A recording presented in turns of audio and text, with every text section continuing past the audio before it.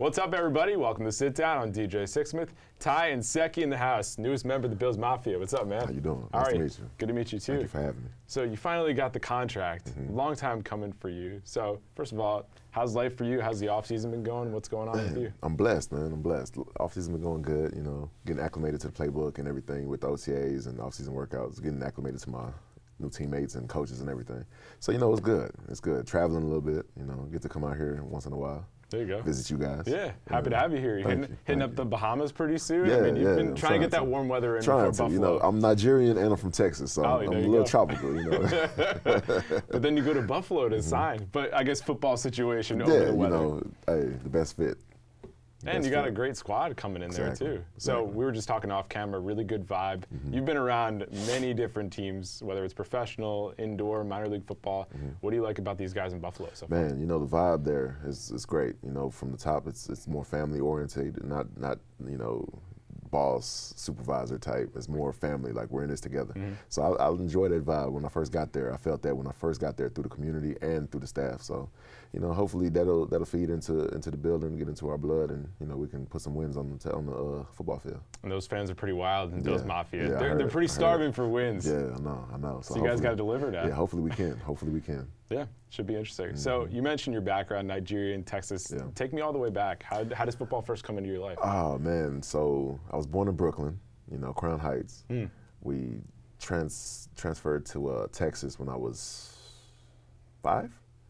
And, you know, I was one of the biggest kids growing up, you know, and I was athletic, so I played basketball at first. And just, you know, guys, you know, out there, you know, you do, you know, whatever the weather permits. So if it's nice outside, we go play basketball, football. So I guess I just ran with my friends, and, you know, one day, an Optimist coach came into the auditorium and was like, you know, sign up for this. So I was like, I want to do this. So that was, what, 4th grade? 4th grade, I decided to play football. And I was, I think, 8 years old then. I mean, you must have been a monster on the basketball court, though. You know, I was nice. I was all right. Yeah? I was all right. Yeah, good inside game? Yeah, you know, I was more of a guard. I was a 6'8" guard. Yeah. 6'8", 300 pounds. Yeah. Not 300 pounds, though. Yeah, it's a little different. It's a little different. How was that jumper? It was nice. Yeah? You know, I was decent. I was decent? Yeah, I was decent. I like it. Yeah, so unfortunately, my game didn't, you know. Didn't exactly take off the way you wanted? Exactly. So, football you know, kind of made more sense. Yeah, football made more sense for my lifestyle and for everything else. Well, especially in Texas, too. I mean, football is religion there. It is. So when did you start to realize, and when do you also realize that football could be the thing to propel you years forward? My junior year in high school, that's when I started to take it serious, started to actually get in the weight room. You know, that summer, sophomore year going into junior year, I actually took the weight room serious and took my craft serious and started developing, you know, the skills needed to get to the next level. Because I was hearing that I can play, but I didn't, you know, I wanted to play basketball. But when I put basketball on the shelf, I was like, okay, I'm taking it serious. Exactly. And that's fortunately, I was fortunate enough to get a scholarship and, you know, pursue it there. And I'm sure you just used your size and strength for a long time, just being one of the biggest dudes. But then there's that other level where you're like, you know what, if I'm going to go to college for this, if I'm going to get a scholarship, my family doesn't have to pay for anything. I got to be serious about this. Exactly. So you go to college, go to Texas State. What do you remember the most about that experience? Oh, man, it was fun. So the ratio down there, women to men, is 8-to-1. Oh, wow. So it was a beautiful thing. Yeah, it was a beautiful thing. But, yeah, so unfortunately, you know, I was there for a year and a half. And, you know, I got some off the field trouble, and I had to leave there. So I went to Tarleton State after that in Stephenville, Texas. And I did about a year and a half there. And the coaching staff was in flux, so I kind of didn't want to stay there around because the coaching staff that came in we didn't see eye to eye on a few things. So I decided to hang up football for a little bit, and then, you know, fortunately I was able to come back to it with the arena circuit. Yeah. So I went to a tryout in 2007. I went to a Desperados tryout, and Joe Alvazano, the late Joe Alvazano, he gave me a few tips on, you know, he was like, you're pretty good. We want to sign you, but you have no film. So he told me Arena 2 was the best option at Corpus Christi, and that's how the whole arena trip started, Corpus Christi. Yeah. So what were you doing in between when you weren't playing football? I was working security, you know, finding little gigs here and there, you know, just to be able to pay the bills, you know, because $100, $100 a week, what we paid, I think. 16 games, it's what, $1,600. You know, that's not any money. So no, definitely not. Yeah. So what were some of the biggest challenges when you're first starting with that Corpus Christi's team? Whether it was the living situation, the playing situation, what sticks out in your mind? Oh man, just humble. It was really, really humble beginning. So I just had to humble myself and realize what I was there to do. It was to one day get to the NFL. So I just knew I had to focus, cut out all the distractions. I understood that, this is temporary. So don't dwell in what's going on. Don't dwell in the circumstances. Just deal with it, do what I need to do, and get out of there. Where were you guys playing those games? Man, what was the name of the stadium? It was an arena down in Corpus Christi. Okay. I cannot remember the name of it. Wow. Like, how big a crowd are we talking for that type of? It was nice. It used to pack out. Yeah. About 6,000, 7,000. It used to pack out. It was where the college, Corpus Christi. Okay. What is the name of the college down there? I can't even think of it. Corpus Christi used to play their basketball games. I gotcha. So whatever arena that was, I can't even recall. I think Bank of America's the arena. Well, that's a nice size crowd. I mean, like your high school games, I'm sure you're getting. Yeah, we were getting about the same, about 6,000 at high school. So it was cool. That's awesome. So how do you take the next step after your Corpus Christi experience? So after that, I get a few phone calls because I was playing pretty good. So I get a few phone calls for the Desperados. Well, they changed their name to the Vigilantes and a couple other places. So I decided to go to the Vigilantes. I played there. That team folded. A little more money now, are we talking? Yeah, okay. About $100 more, $200 more. So now it's like $200 so it's like $300, $400 before taxes. So I played there. I turned my shoulder. Oh. Yeah, I know. So during that time, I got a phone call when I'm rehabbing my shoulder. I get a phone call from the Dolphins. So they were like, when you get healthy, we're going to bring you in for a workout. Now, this was a few months before the lockout happened. Okay. So I was healthy. I think it was right after Christmas. I went out there, and I worked out for him. Brian Gaines was the player personnel. Now I think he's the GM in Chicago. Right. So, yeah, he was telling me they were going to sign me. So he was like, just chill out. A couple of days, we'll sign you. A couple of days come, I had the lockout. Bad timing. Exactly. Yeah. So I was like, damn. So then after that, I went and signed with the Philadelphia Soul. And that year goes, I play, and Warren Jaworski, same thing. You should be playing somewhere. I'm like, okay. So I'm just waiting for my chance here. So I go, ball, nothing happens with that. So I'm back to square one. So I'm like, I really don't feel playing arena football is doing it for me. This is 3 years now. Right. Nothing's shaking. So I'm like, okay, I'm coming back home, little money. My life is on pause basically, because, it's cool when I'm getting paid for living and paid for food, but when I get back home. You want something more than that. Exactly. For a few months, outside of the, 5 months outside of the 12, it's not really worth it. I'm not in college anymore. I'm getting older. Right. So. Because you're what, mid-20s at this point? I think I was like 24. Wow, okay. Yeah, I was 23, 24. So, time is ticking. Yeah. So I'm like, what am I doing with my life, Right. So I get in contact with some people I know in Dallas, and then I get with a record exec. So now he wants me to be personal security for a few acts that he has. And they have like a big tour that they're doing like on the West Coast. So he's like, yeah, come do this. It's for X amount of dollars. I was like, oh, so here we go. Like, here's some money for Exactly. So I was like, oh, I could do this. This is and less taxing on my body, less demanding, all that. Absolutely. Yeah. So I'm just about to sign up for that. And then I get a call from San Antonio, the Talons. They're talking about they want to bring me in, want me to play. I'm like, well, I got this opportunity. I got this nice gig here. Exactly, a great gig. Yeah. Great opportunity, great money. I was like, if y'all can't match that or do better, there's no point in me playing football. Yeah. Exactly. And it was like, I'll give you a call right back. So the next day they called me. They doubled it. Wow. Yeah, so I was like, okay. All right, now we're talking. One more year. I give it one more year, right? So I go down there, ball again. I get a call from Indianapolis Colts at the end of the season. They want to bring me in for another workout. Okay, do the workout. This is a week into training camp now. So, they just called to bring in camp bodies. Right. So I was supposed to be a camp body, right? So, I knew that. I was going in there, I'm going to be a camp body, but I'm going to stick. I'm going to do whatever I got to do to stick. So they throw me in a game, and I didn't really know the plays. It's a week into, a week into training camp, So I'm like, all right, whoever is in front of me, I'm just going to put my hands on, And fortunately, I was able to stick. So that was the beginning of my NFL career right there. Wow. So who was that first game against? The Cincinnati Bengals. Yeah. No.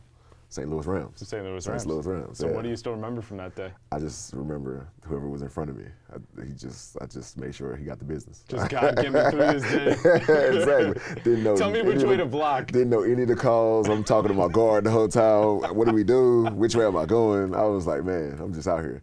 And this is Andrew Luck under center, right? No, I was third string then. Oh man, Andrew Luck wasn't. No, they wouldn't put him in my hands. No, not at all. Not at all. I got you. Yeah. But even still, like you get this taste of the NFL, and it's not a secure thing still. Not at all. But and it was still just bouncing around. It was just the fact that I was able to get the opportunity. You know, there was a glimpse of hope. You know, that's all I needed. And you finally got some tape too. Yeah, right. Okay. So you have the Indianapolis experience. Yeah. It doesn't stick. What's the next step after that? So after that, I played. St. Louis claimed me. So I was with St. Louis for that year. I played 3 games that year. So it was interesting, you know, being able to actually play in a professional game, real regular season game, how the regular season is, and all the stuff that comes with it. I was like, man, it was a little overwhelming. I'm sure it was. Yeah. So you know, it took me a minute to take it all in and kind of understand that this is a job now. You know, it's fun and games, and you know, I'm excited to be here, but now I got a job to do. So as trying to grasp the playbook, trying to grasp everything that goes with it, traveling and finding a place to stay and everything, you know, it took me a little bit. So when I finally started getting my bearings, you know, I guess their patience ran out with me. So, you know, they brought in Jake Long, and then that following season I was competing to stay on the team, and I almost broke my ankle. How'd you slightly fractured it. Somebody fell on me, you know, stuff happens. That always happens with the linemen. Yeah, so I slightly fractured it, and then shortly after that, they waived me. So, you know, that was the beginning of understanding how this business goes. That's the real NFL right there. Exactly. So when you think about the Rams, who were some of the guys you were close with? What are some of the experiences that still stick out? Man, you know, Roger Saffold was my guy. We hung out a lot. Joe, what's his last name? I don't even know Joe's last name. Just Joe. Joe, what is his last name? He was the right tackle for the Chargers. Jesus. I can't think of his last name right now. It's all good. Barksdale. Okay. Barksdale. Yeah, that was my guy too. So you know, I've kept in contact with Joe. Actually, I don't call him by their last name, so that's why I didn't know his last name. But yeah, I talked to Joe about last year. I think he had an album coming out, something like that. Yeah. So you know, Joe's an interesting cat. But yeah, I keep in contact with a few guys. And just to reflect where you guys were and where you're now too, like there's a lot that's happened in between. Yeah, a since lot. then. You know, Joe's got a big contract. I don't even know what Joe's doing now. I don't think he's with the Chargers anymore. I can't tell. Roger he just got another big contract. Yeah, Roger's doing well. There's a need for guys like you, but still, it takes such a long time just to stick. So again, here you are with the Rams, a couple games, you get waived, and then you're still bouncing around between teams. Yeah. What was the most difficult part of not being able to get back in the NFL for a little bit and still having to play in other places? Well, the last time when the phone stopped ringing was when I got released from New Orleans. The phone stopped ringing, so I had to make a decision. Like, what am I going to do next? And it's kind of hard to go from here, and especially what people think of you, right? You know, here to back to reality. So I wasn't ready to go back to reality yet. So I was like, man, I still have some football left in me. You know, I'm not ready yet. So Canada called. That's when I go to Montreal. Yep. So I go to Montreal, and I realized the Canadian system and how that works. And it was an experience. What was the craziest part of that experience? It was an experience. We had to pay for our game gear. Wow. Yeah. How much did you guys have to pay for your game gear? It just depended on what it was. But like helmet, shoulder pads? No, pants? that they supplied. Okay, so what were you all paying? the other accessories, like, you know, it's cold up in Canada. Yeah. So the cold weather gear. Oh, so like your jackets and all that stuff. No, just like Under Armours? Yeah, the game wearing gear you had to pay for it. Yeah, the under sleeves, the long johns. Yeah. So we're like, all right, we'll give you the bare essentials, but everything else underneath you got to pay for. Exactly. Wow. That was the first time ever, even in the arena ball, they gave it to us. Wow. Yeah, even gloves we had to pay for. So I was like, okay, all right. This is how it goes up here. I don't know if that's how they did it in Montreal. Just in this situation. Yeah, so I don't know. But yeah, that was different. That was real different. Interesting. Yeah. So you had that experience. What about the LA Kiss situation? I was there for a cup of coffee. Yeah, I got there, Monday, and I was gone Thursday. So it's on the resume, but it's just another team. Yeah, because when we were leaving to go to play a game, the Redskins called me right back. So yeah, I was there less than a week. That's I wasn't awesome. there at all. I got you. So Washington ended up becoming a home for you, but you were signed, you were released. I don't know what that was about. Yeah, what was up with that? They signed me, and then right after the draft, they released me. Then I guess they realized they made a mistake. And like, we got to bring this guy back. Yeah, I don't know. They must have called around the league and seen that there was some offers. I don't know, because I was gonna go to a workout for the Detroit Lions. If they didn't call me, I was going to Detroit. Yeah. So who knows how that chapter would end? Yeah, definitely. But I was on my way. So this wild and crazy road continues. You finally stick in Washington. Yeah. How do you start to take the next steps as a player? Oh man, I got with Bill Callahan and pretty much honed my skills. Realized what I needed to do, what I needed to not do to stay in the league, and kind of just narrowed it down what my strengths were, and I just made my strengths the best parts of my game. So when you think about defenders around the league, who are some of the toughest guys you've gone against? Oh man, Chandler Jones. We've had our battles. I played him 3 times. Olivier Vernon, that was strong dude. Yeah, that was every season. I've seen him twice. Twice a year, yeah. Man, strong and slippery. So there's a few guys in the league. Just every day you got to bring your lunch pail. Yeah, because these guys are big, but they're also quick. Yeah. And that's the toughest thing as you're going into your pass block. I mean, you can, and then also there's relentlessness. So there's no, oh, I got him and it's over. Right. Like once you got him, you got to wait for that counter. So you never could fall asleep on the job. And these dudes aren't taking plays off either. Of course not. Everybody's getting paid, so we're out there to do a job. So 100 miles an hour. Definitely. So I had Kelechi Osemele here from the Jets. Okay. We were talking about his favorite blocks in his career. The pancake block is where you guys make your money. So what are a couple blocks that come to mind? Maybe Washington, maybe somewhere else where you're like, I took this guy and I just destroyed him. Oh man, there's been a few times when I got guys. I probably there's. I don't want to sound like I'm bragging. Come on, you gotta brag for one story. There's a few times when I realize guys aren't that strong, so I kind of like block them with one arm. Arm blocks. Yeah, just to show them, just to show up on film. Wow. Yeah, I kind of take my hand off the block and just extend it. Just let them know. Yeah, so there's a few things. And because those film sessions, of course, constantly getting critiqued. But if you show the one arm, especially Trent and Mo. Oh those guys gonna rag on you. Of course, and Trent, one of the greats. So of course, he always has something to say about what you got to do. So I got to live up to his standard. I mean, that's a flex right there. Yeah, it is. Holding on a little one bit. guy. A little bit. Yeah. What'd you learn from those guys, Mo and Trent? Man, well, just with Trent, the work ethic, what it takes to be elite in this league.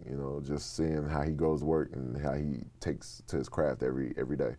It just it's a constant build to the season. Like I just take that and I try to apply it to my game, and just little things that he does, little tricks, I add that to mine. And Mo, just how he, he's really cerebral with his approach. So I just take that and apply that too, because I think he has a photographic memory, if I'm not mistaken. I don't have that. It's good to have though. Yeah, it is.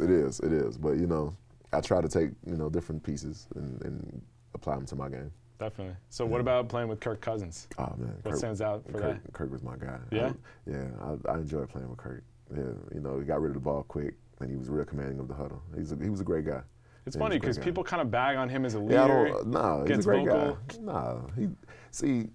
People have different opinions on leadership. I'm not really a rah-rah guy myself, so I can understand. You can lead by example also, and how you take on different aspects of life and the game. That's leadership also. People can use your experience, and that's considered leadership. You don't necessarily have to tell somebody how to do it or will somebody to do something. Just set the example. Exactly. Yeah. Exactly. So I try to take the same type of approach, and so I mean, he's a great guy though. He's a great guy. That's awesome. So going into this offseason, I'm sure finally you felt a little security because you had some good game film, good NFL experience. Why did Buffalo make sense, and where were some of the other places you were considering? Oh man, Buffalo made sense. I felt like it was a great fit as far as my skill set. They're more of a power type game. They want to do ground and pound and quick pass game. So I felt like that works, and it's great for what we're doing. They wanted a bigger type offensive line. Of course, I'm a bigger type offensive lineman. So I just, it just meshed well. It felt like it's going to be the best fit that I got going. And you're blocking for Shady McCoy now, too. Exactly. And he's a good guy too. That's my guy. And we talk a little bit. Me and Frank talk too. So we're trying to build that relationship up. It's going to be a good thing.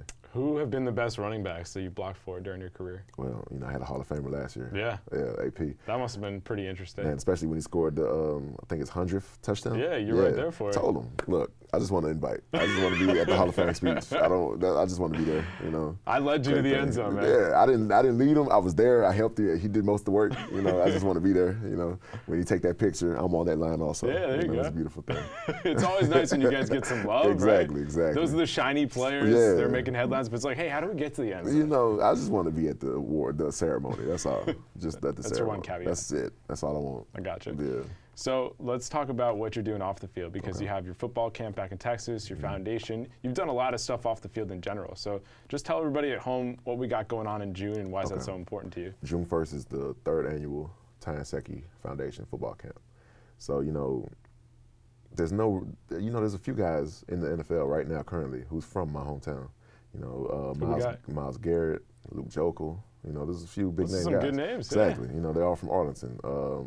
Fred Turner back in the day. So, you know, we got a few good names. So nobody really comes back and does camps. You know, the only one, Von Davis, he does Von Miller. He does a Von Miller Day. Right. But nobody else really, you know, everybody does camps, but nobody else really does camps in Arlington. So, you know, I kind of take the initiative and I put on this camp, and also kind of trying to bridge the gap between the police department and the community as well. So I have the police chiefs come in there and kind of talk to them about, you know, what they expect and, you know, what they're trying to do, and, you know, just opening up that communication, line of communication. Because, you know, I don't really want the kids to grow up being afraid of the police, and I really don't want the police coming in kind of, I don't want to say being afraid, but being unaware of what they're dealing with the community. You know, just because you see a group of kids doesn't mean that they're threatening. You know, right? Don't assume anything. Exactly. Yeah. So trying to bridge that gap a little bit, and, you know, it's been helping. You know, we've gotten great results. So we're going to continue doing that, and hopefully continue making strides in the community. And just having that dialogue is so important, because so many assumptions are made, and there's not enough communication between the police and the community. There used to be, but there isn't the same thing anymore. Yeah, I don't know what the disconnect, when the disconnect happened. I don't know, but, you know, hopefully this helps in some way. That's awesome. Yeah. So what kind of work are you doing with the foundation outside of the camp? So we do giveaways. So I did a Christmas giveaway. I find 3 less fortunate families, and I donated $1,000 giveaways. So at Walmart, I do other giveaways. We had a Thanksgiving giveaway for the, what was that, 2 years ago? The Dallas Police Department, for the families of the lost officers. We gave a few tickets to the families to come to watch the Cowboy and Redskins game. You know, that's awesome. Do different things. So this upcoming fall, we're doing a backpack drive, and I'm also doing a golf tournament that the proceeds are going to go to a scholarship later on next year. That's really cool. Yeah. Good luck. So I got a few things I'm having in the works. So when you finally signed that deal, was there anything big that you decided to get yourself after all this time? Well, I've already, you know, through the time that I've always been an entrepreneur. So, like, through the time I've been playing in the NFL, I've been working and having things set up to where, you know, the little bit of change I was getting, I made it to where I can not have to worry about off the field. So I had things already set up, like I paid my house off a couple years ago. Smart man, so, yeah. I've just been sitting on the money. So now I have a lounge, and I just recently bought another club. So I got a few things that I got going. Yeah, so diversifying the portfolio. Yeah. So I got a couple things. So the biggest thing, I bought my mom a house. I finally bought her house. Yeah. Where was that, in Texas? Or? Yeah, it's in Texas. It's it's right around the corner from my house. Oh, that's cool. Yeah. Her house is brand new though. It's like 5 months old. Wow. Yeah. So you hooked her up. Yeah. You know, got to. That's mama. Yeah. So what was the most important thing you learned from mom along the way? Man, just how to persevere through adversity. You know, because it was just us, and we moved from New York to Texas, a foreign land, and she made it work. You know, I never seen the lights off, never seen any utilities being paid. You know, she made it work. So, you know, just witnessing that, I got to do the same thing. I can't skip a beat. No doubt. Now I got a son, can't skip a beat. How old is he? He's 3. So, you know, that's my lifeline. Like, I do all this for him now. So, trying to make it work. That's why I got all this stuff going on off the field. I'm trying to leave a legacy behind for him. Do you ever wonder what would have happened if San Antonio didn't come back with more money and that security gig would have happened? I probably would have did that. I probably would have gone and did the personal security, whatever, the bodyguard for the acts or whatever for that company. Probably would have. That's where I was headed. Yeah. So I seen myself, because I was talking to a few bodyguards who were bodyguards for like some main acts. And I was gonna get in that. I was gonna get an LLC and basically do that. Yeah, I was gonna do that for a little bit. So I mean, I think it worked out for you. Yeah. I was gonna make some money now. I wasn't gonna sit on the side and be broke. I'm not built like that. That's not your style. Not at all. No, you're a grinder. Yeah. And I think the people of Buffalo are gonna find that out too. Yeah. So we're gonna have a great year this year. Awesome. Well, Ty, thanks so much for coming in. Thank you. Great to meet you. All right, everybody. See you next time here on The Sit Down.